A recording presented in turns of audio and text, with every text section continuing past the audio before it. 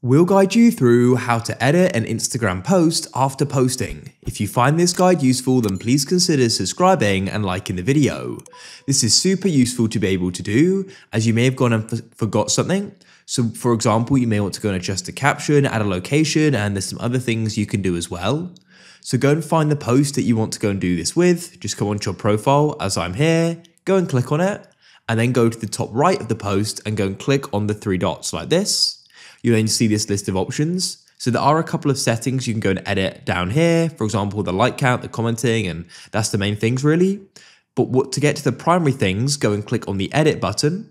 And then at the top, you can go and add a location, add collaborators, and add an AI label.